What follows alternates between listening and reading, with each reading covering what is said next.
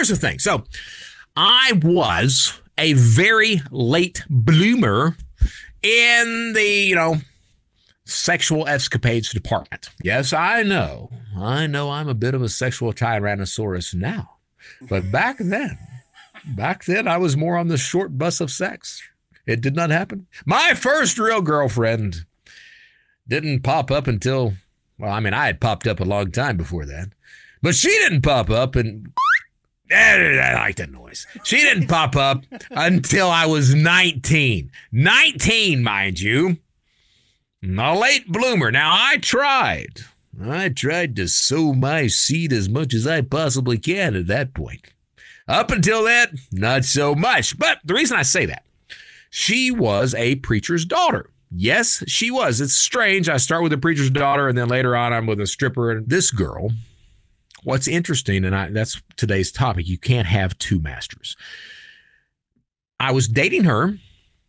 I'm in Kentucky, mind you, and we do things a little backwards in Kentucky. No, she was not a cousin or a sister or a brother or anything like that. She was a very good girl. Her dad was a preacher. So her dad and her mom had informed me through her, hey, you're going to date my daughter. You're going to come down here and sit down and talk to me so I know who the hell you are. Okay. So travel over to this girl. Her name was Christy. Travel and see Christy, and her dad was a coal miner.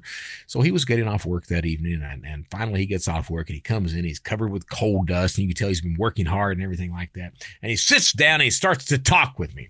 And he's like, son, I was like, yes, sir. He's like, do you go to church? And I was like, every now and then. He's like, well, if you're going to date my daughter, you are going to go to church. Yes, sir. I'll be at church every Sunday. Church is also on Wednesdays. I'll be at church every Sunday and Wednesday. Then he looks at me. He's like, you can only have one master. So I want to ask you a question. I was like, yeah. He's like, are you a servant of God or are you a servant of Satan? And I looked at him and I was like, I didn't say it out loud, mind you, but I thought to myself, that is a fucking trick question right there. So I sat there.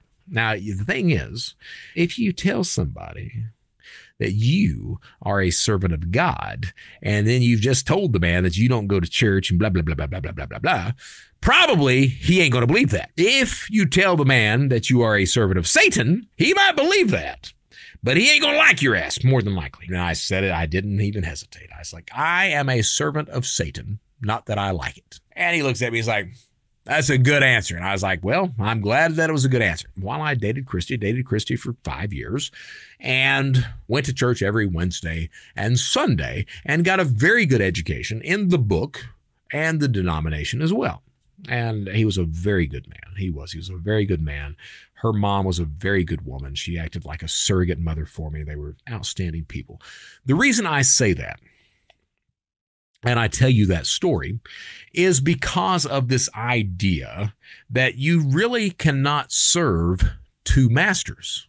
You can't. And I apply that to my life, not just in dating this girl and going to church and a servant of God versus Satan, blah, blah, blah. I applied that lesson in my life with criminal activity, okay? Because I was a criminal for decades. When I decided to turn my life around, I made that conscious decision because I knew, and here's the thing, I could go back and do any numbers of frauds right now and make a veritable shit ton of money. I don't want to do that because I've changed my life. When I actually made the decision to turn things around, and I was being given help by countless people at the same time, I understood, even back then I understood that, hey, if you are serious about turning your life around, that means that you can no longer dabble in the behaviors that you used to dabble in, that you are only going to serve one master. Because if I'm doing things right and then moonlighting at the same time as a criminal or a fraudster or something like that, that makes me a hypocrite. And it means that I'm not fully convicted to this path that I have chosen, because I've got a fail-safe all of a sudden. I've got something I can fall back on, that history of criminal activity that I had before.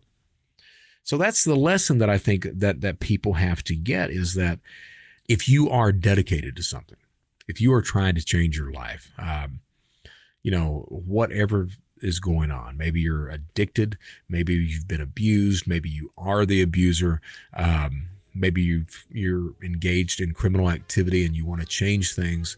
I want you to change things too. I do.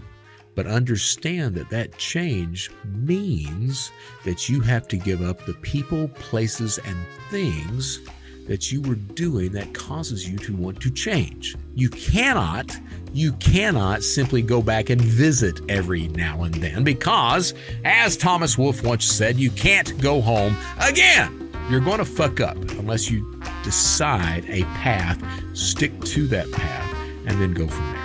And that is today's Art of Accountability.